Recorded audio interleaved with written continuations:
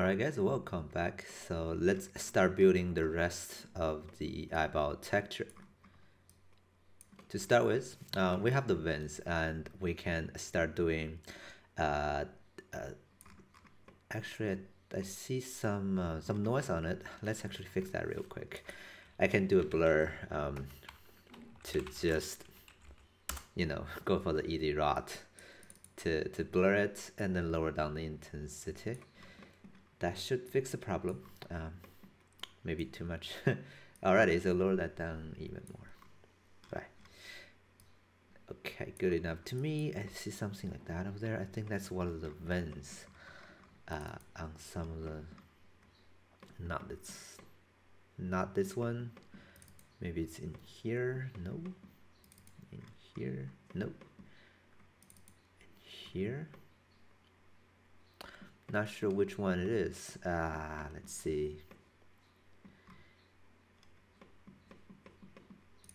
What I can do is just break the input. Yeah, it's that one. 04. Where is it then? Try to rotate. I don't really see that. Oh, it's over here. So what I can do is basically try to go to the directional warp and not warping that much. Or is it in there in the default settings? That's not very good. So that means this one is having that problem.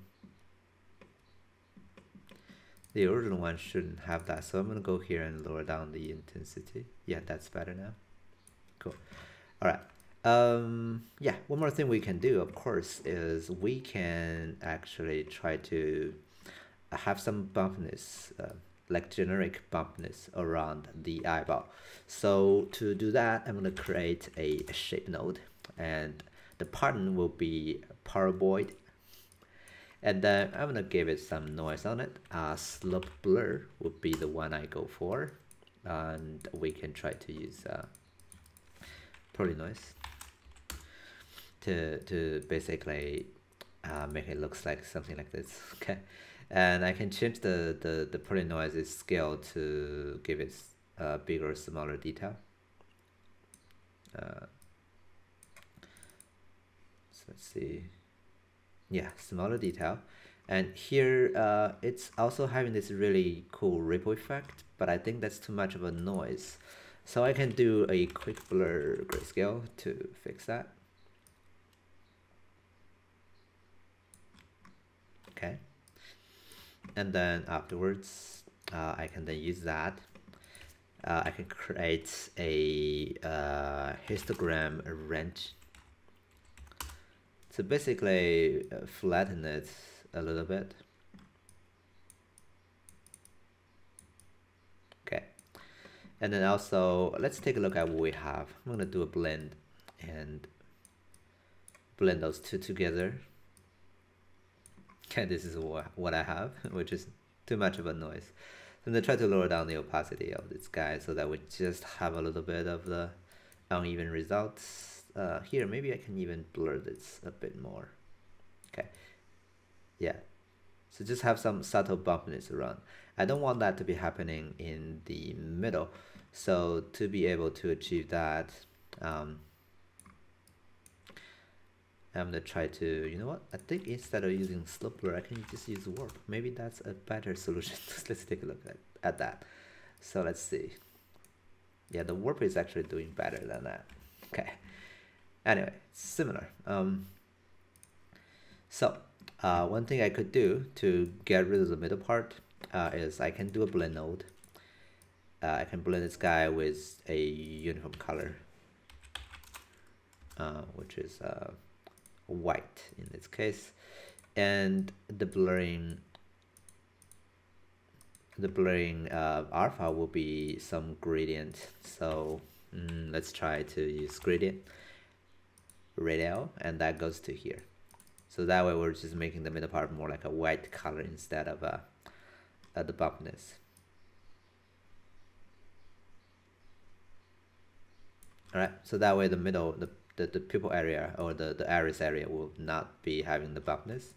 so that we can get smoother result over there. All right, so that's going to be our final height map.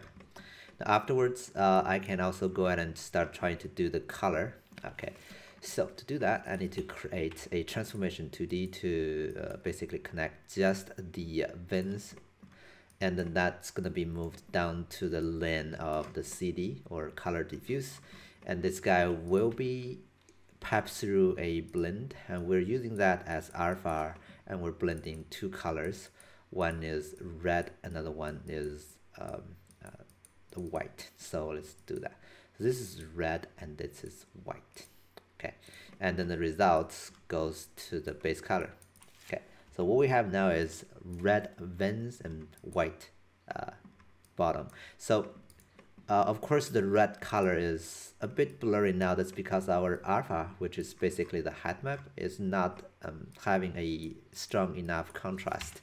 So we can create a histogram scan to enhance that. The position can go up, and you can see now we're getting a very clear visible like Venn structure around it.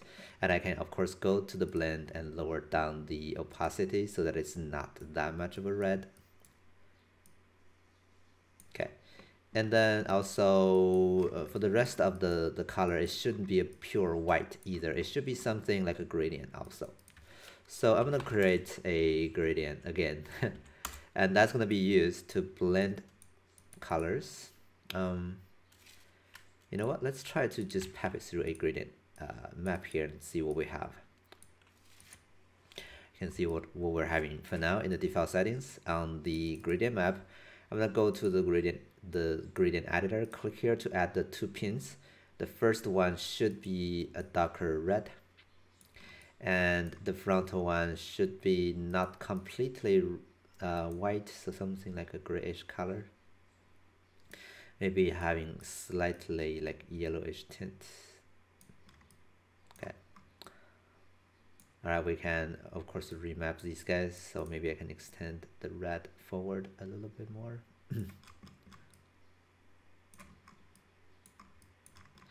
for the middle part, I believe there is going to be some bluish color, so that's what I'm trying to add. It's not going to be that much of a blue either. Okay. All right, I'm going to try to remap these guys a bit more. All right, so that's going to be the color. Of course, this is going to be up to you to make adjustment. Like here, I can say, okay, I wanted to blur it up a little bit before I pipe it through. Okay, and then maybe I can even, I think I'm having too much of a red extending out, so I need to remap these guys.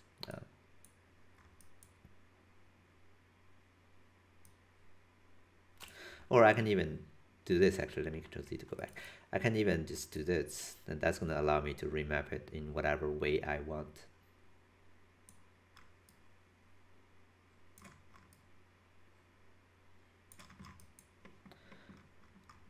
All right, and here for the red Venn, I can lower down the opacity a bit more. It's not going to be that saturated. So this is going to be the map. Okay. All right. I think that's it actually for the vents. So let's move on to the next video and we can talk about the color of the areas. Okay. See you next time.